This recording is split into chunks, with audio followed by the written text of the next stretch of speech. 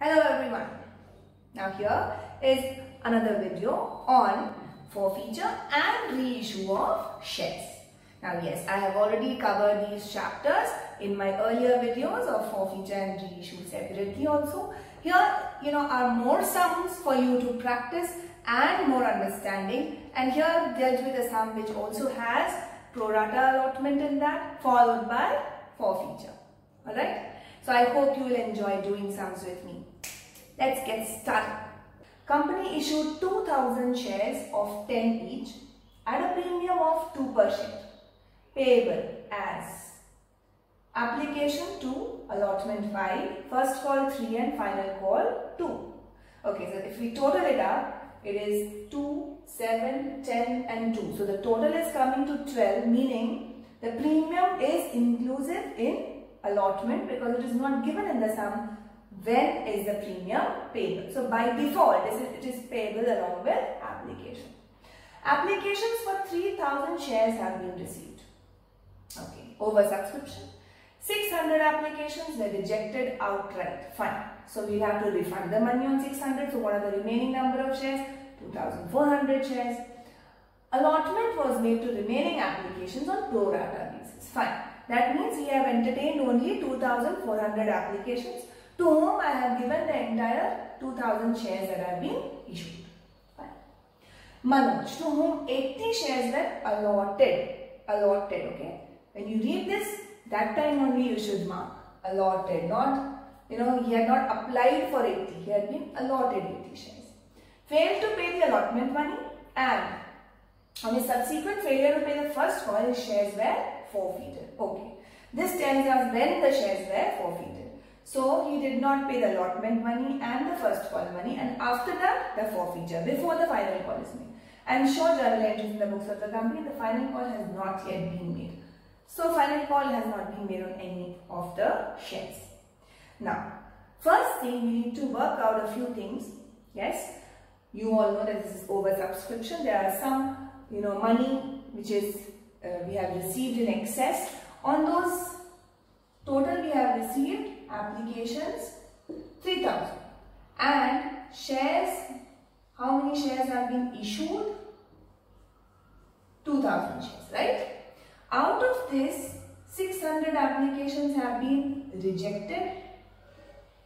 So, money on that to be refunded will be how much? 600 into the application money, which is 2. So, 1200 I will refund, right? Then, excess applications. How much do we have?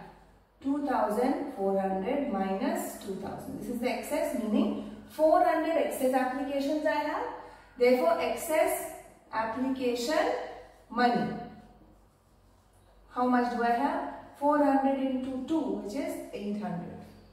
What is the amount due on allotment? Amount due on allotment is 2000 shares into 5, which is the allotment money, 10,000. So I can easily adjust this application money, excess application money with me at the time of allotment, isn't it? Therefore, we don't have to refund any excess. See, nothing is mentioned as to what has to be done with the excess application money. What do?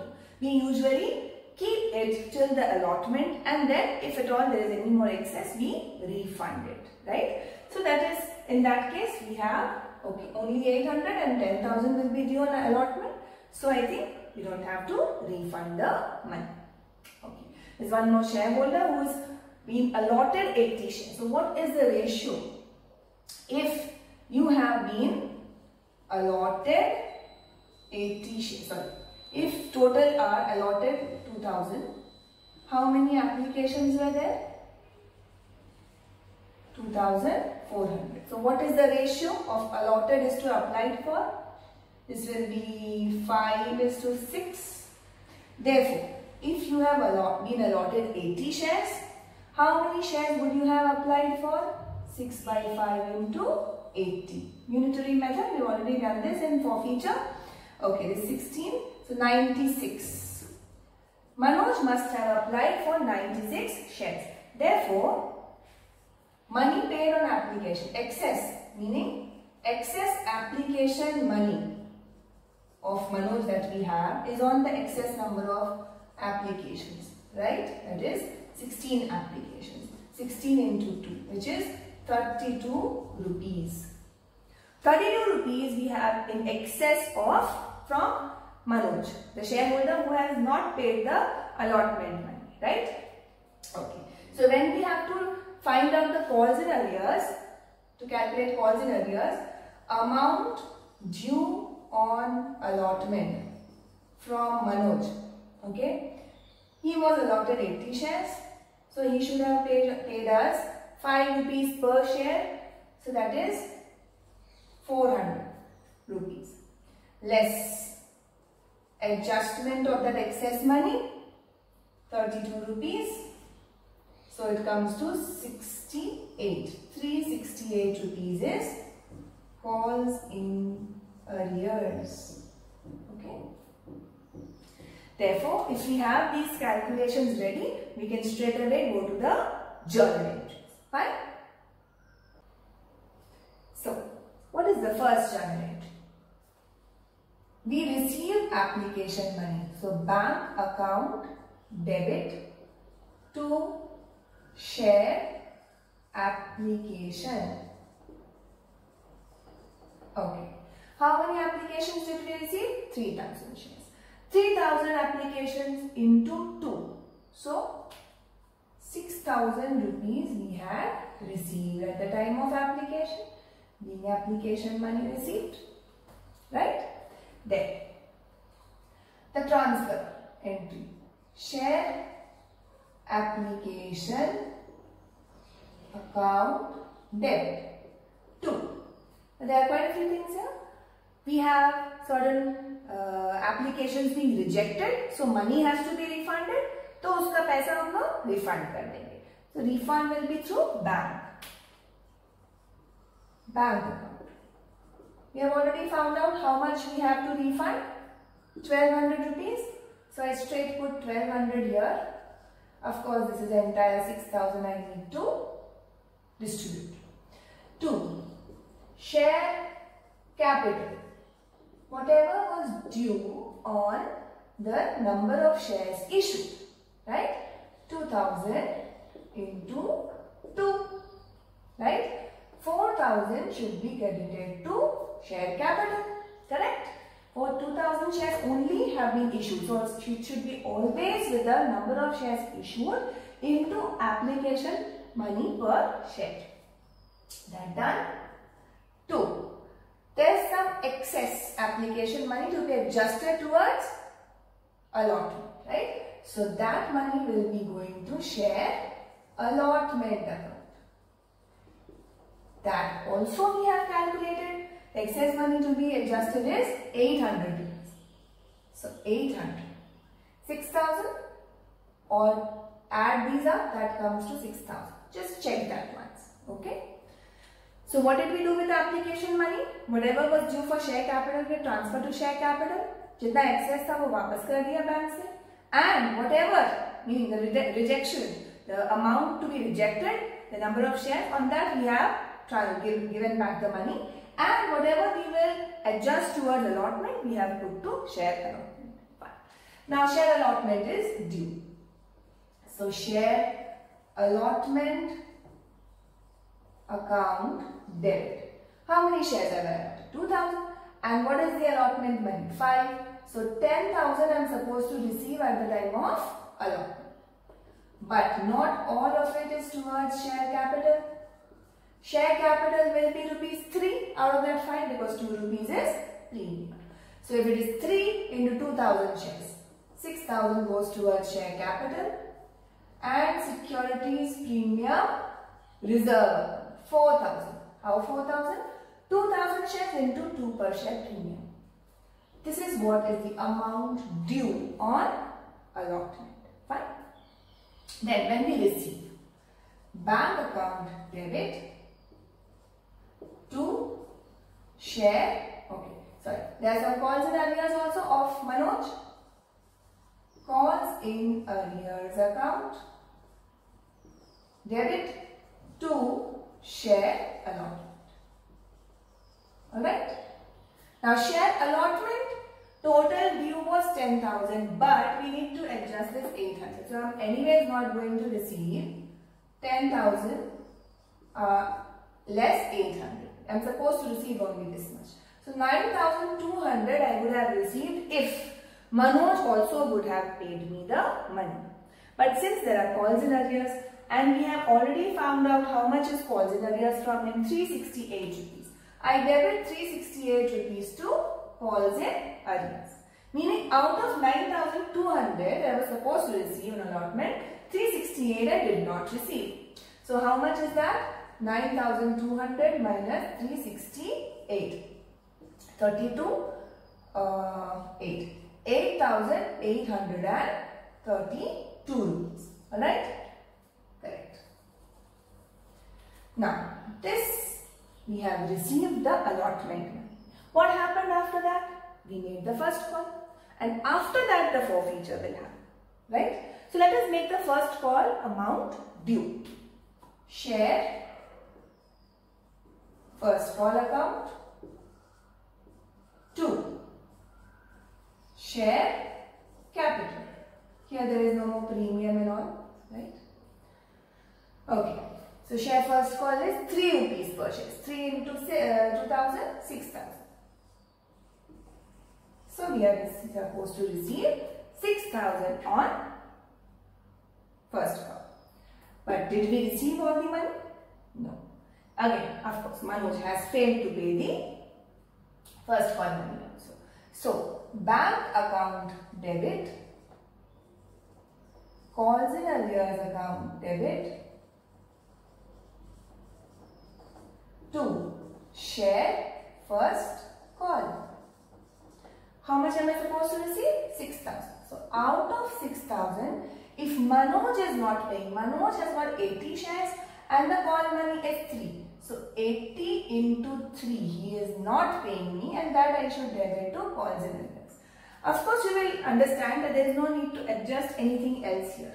Whatever excess application money had to be adjusted has been adjusted at the time of allotment.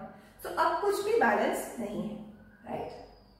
Now, out of 6,000 I did not receive 240. So, 6,000 minus 240 is what I received. So, this is 60 and this is 75760. This is what I have received.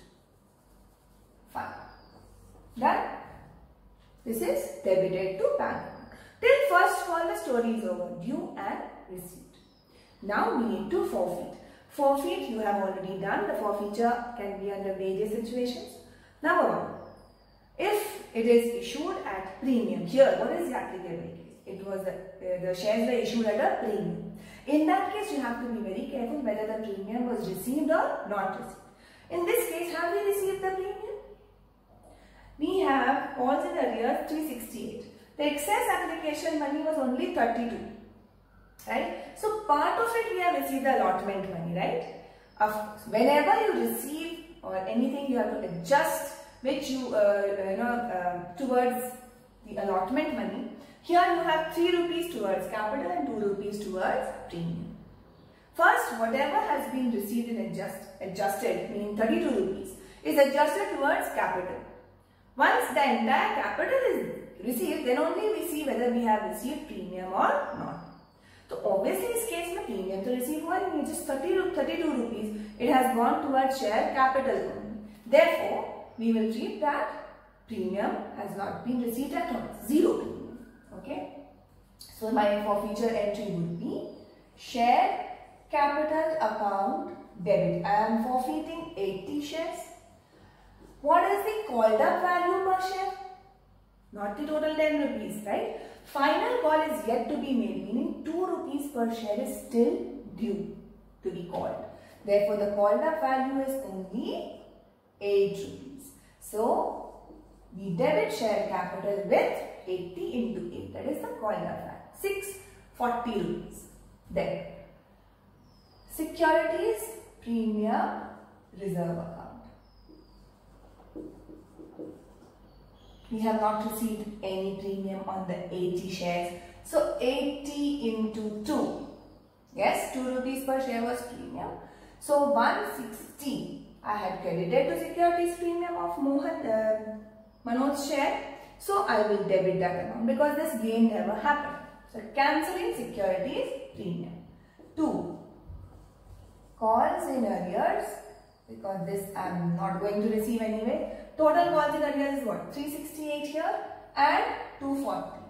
240 plus 368 has not been received. Fine. So that comes to 608 rupees. 2. Forfeited shares. Forfeited shares account. How much have we already received? That is credited to forfeited shares account.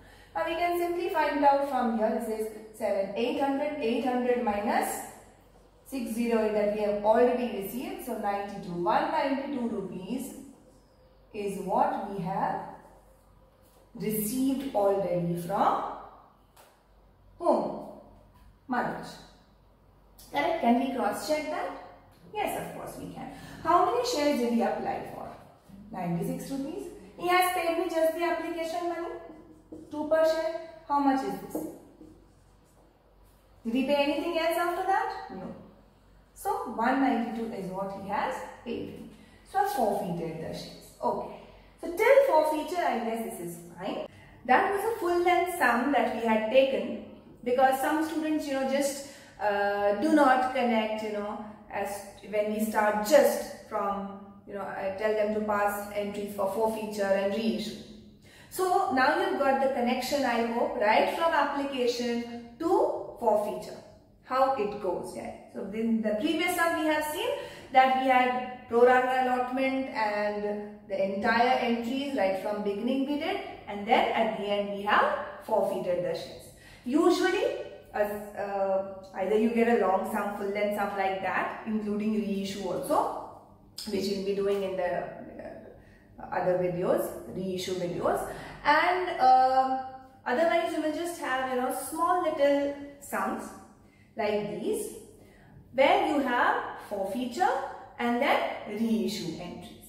Alright, so I hope you have got a pretty good idea about how things go like that. So let us take 2 more small sums where it is only forfeiture and reissue, a little more of practice. Sum here says Zen Limited forfeited 200 shares of 10 issued at premium of 5 per share, held by Shyam for non-payment of allotment of rupees 8 per share, including premium. First call 2 per share and final call 3 per share. So okay, so he is not paid me right from allotment till the final call, meaning he has just paid me the application money. We have to find that out because it's not given how much was an application. So if you have issued at 10, the plus the premium, that is 15. That is 15 is total receivable. Out of that, allotment money 8 you have not received, 2 of first call you have not received, and 3 of final call you have not received. Meaning 13 rupees is calls in arrears. Therefore 2 rupees is what you have received. And that is what I will be transferring to share forfeiture, because whatever I receive on those calls is what I transfer to share forfeited shares account, right? So this is how you work it out. Fine. So this done.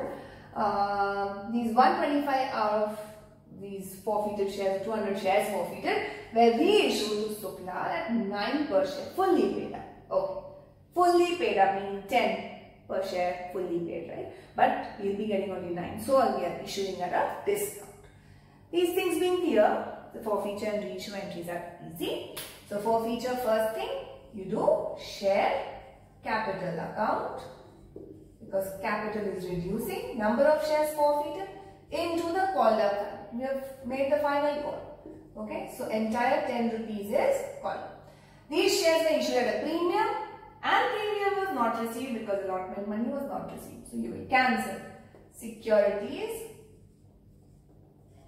premium, reserve.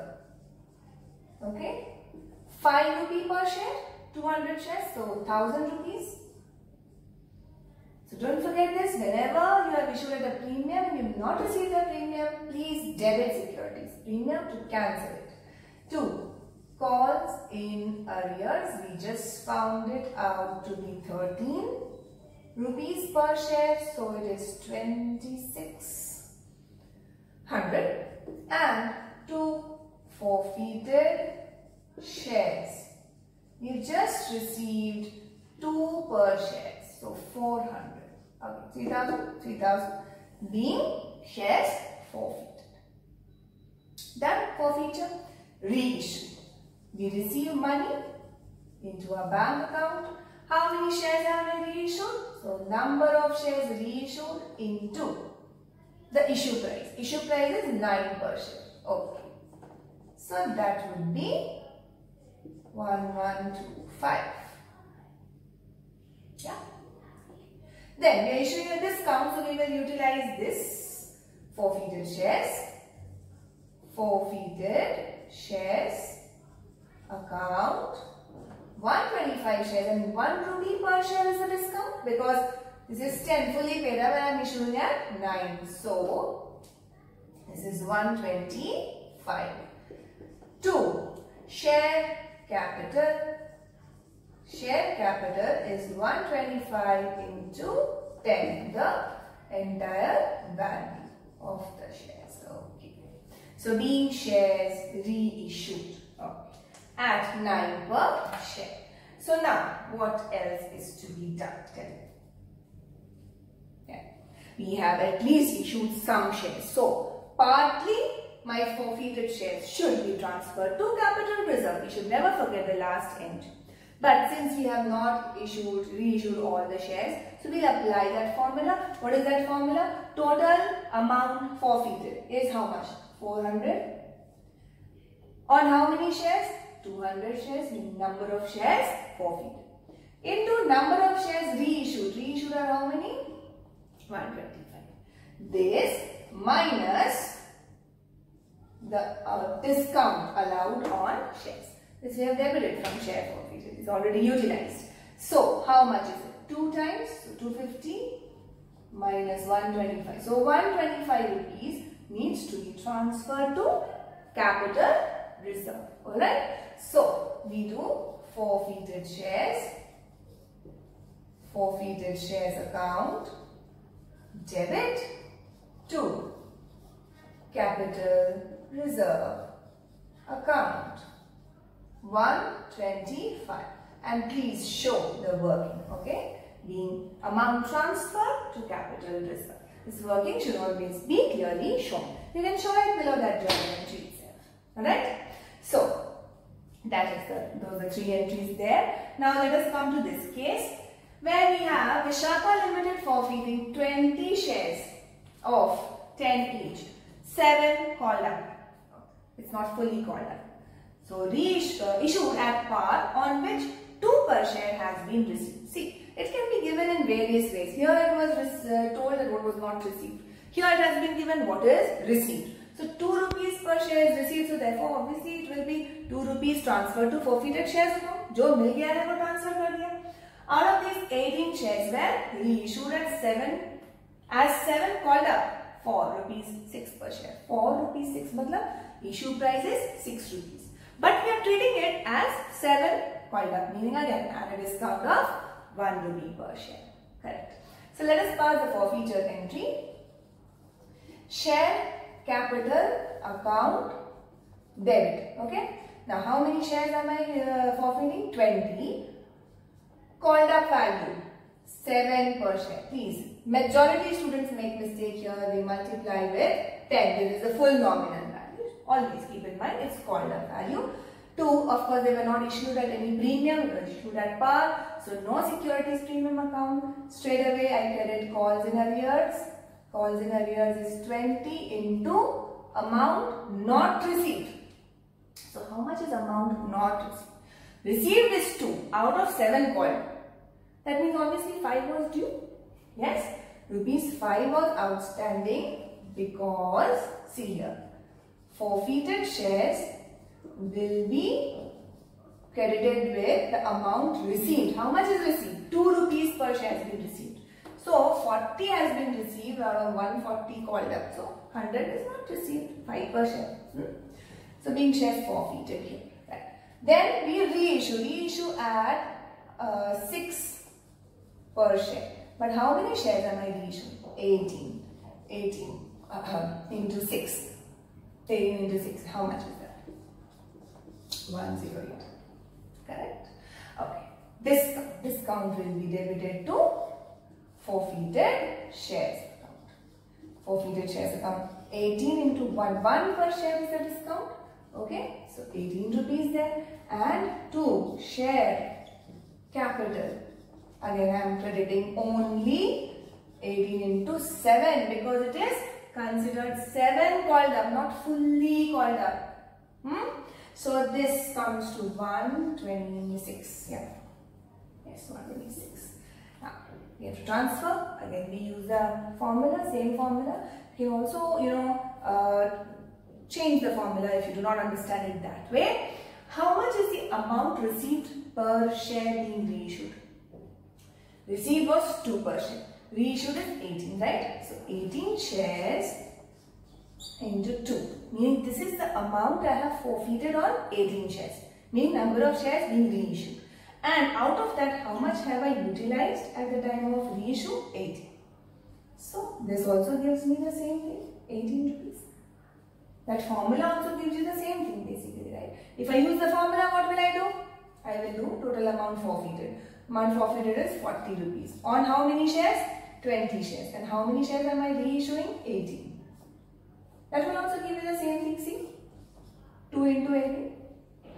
So amount forfeited on the number of shares reissued, that also you can use as the formula. So I transfer this amount, forfeited shares account debit, 18 rupees to capital reserve account. Alright. So this is it.